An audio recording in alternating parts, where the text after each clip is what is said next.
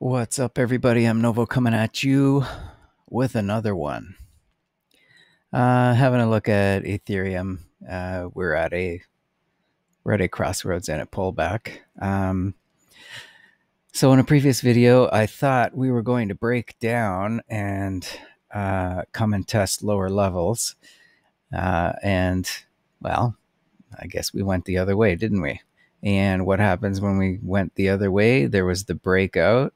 I was listening to a bunch of YouTubers talking about this is it, we're going to the moon. And I thought, okay, general consensus is up. What's going to happen? We're going to come down. So I got a few messages. Guys were, well, people, not, I don't know if they're guys or not, but people were panicking that Ethereum was crashing. And I said, no, it's not crashing, it's correcting.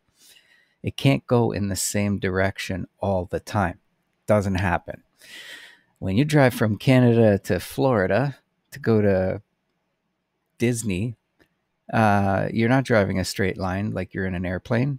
You're getting off the highway every now and then. You're going the opposite directions. You're getting fuel. You're stopping for food. You're never traveling in a straight line. And basically, that's what Ethereum is doing, right?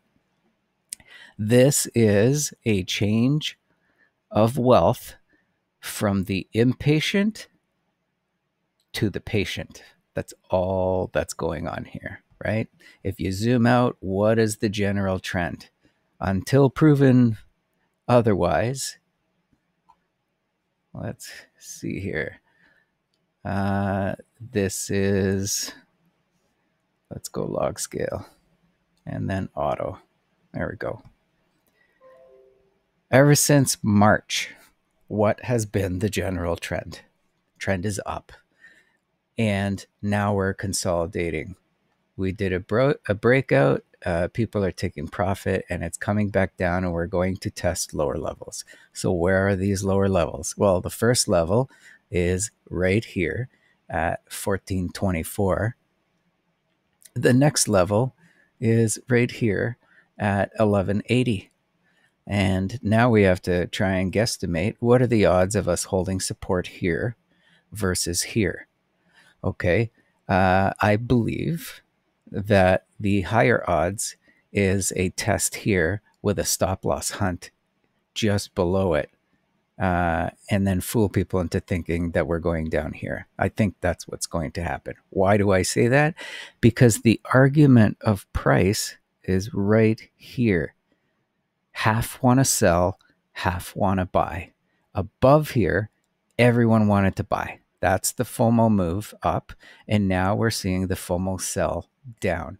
So now we're trying to figure out where is the bounce, because the general direction has been above the 50 this whole time. So odds are we're not going to go below the 50. If we go below the 50, then maybe I'll start thinking about exiting and look at a different timeline, like the weekly 20. So where's the weekly 20? Weekly 20 is right here at 847. Yeah, I would probably take a chance at going lower. But right now, I'm not in panic mode. Ethereum's on sale again. I'm buying. Everyone's panicking. Buy red, sell green. Let's see. Now, going down to the 4 hour, I'll go to bars.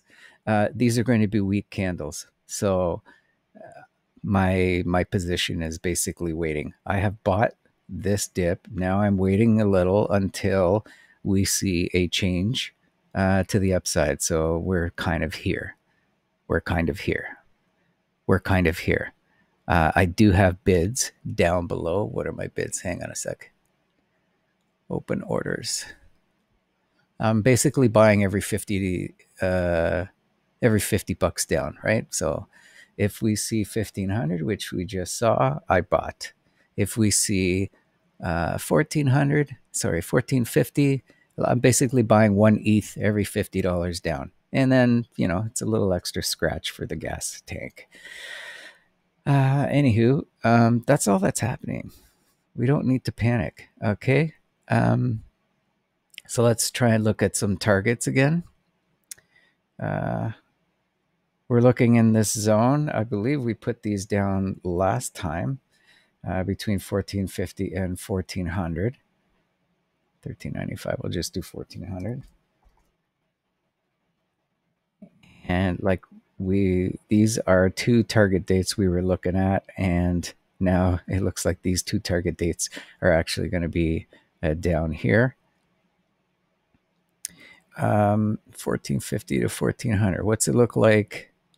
Okay, so we're below the 50. I bet you the 100 or the 200 is down here. Let's try the 200 first because I have more faith in that.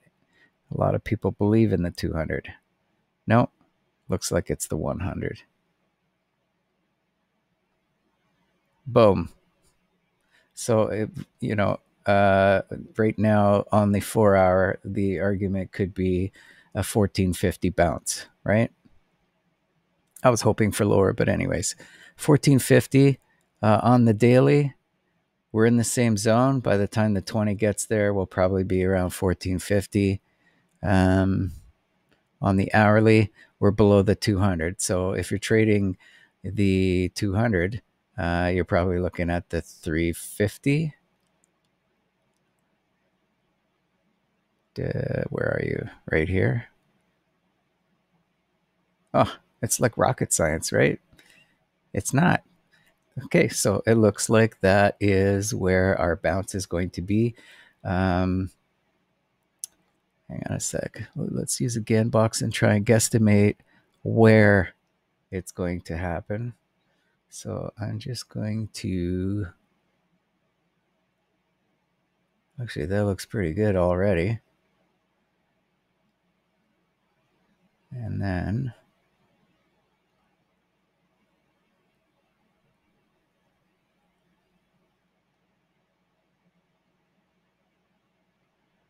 Okay, so possible pivot right at February 7th at about 9 p.m. That's where the mathematical pivot might be happening.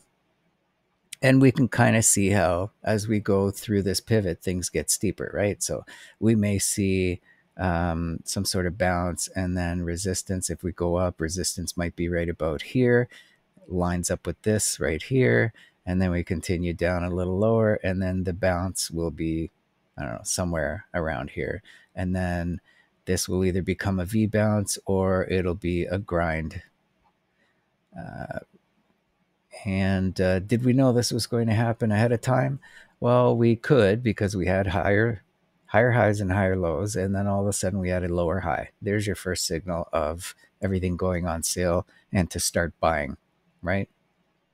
Depends on the type of trader you are. RSI and money flow index are starting to bottom out. There's no sign of a bounce yet.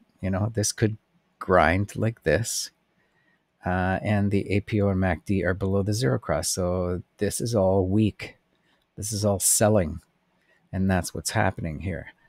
Actually, I really like the way this is playing out here. So I think we're going to be testing this 1450. So when I started this video, I wasn't even looking at the charts to see what's happening. Bottoming out, on the 15-minute, of course, we're going to see a faster heartbeat on the 15-minute. That's why you should not trade the 15 long term. I don't even look at the pricing anymore for Ethereum. I'm just complete faith in it going up. We're heading into a monster cycle, and it's going to mimic similar to Bitcoin's 2017. So I hear and I read the panic, and I do the opposite.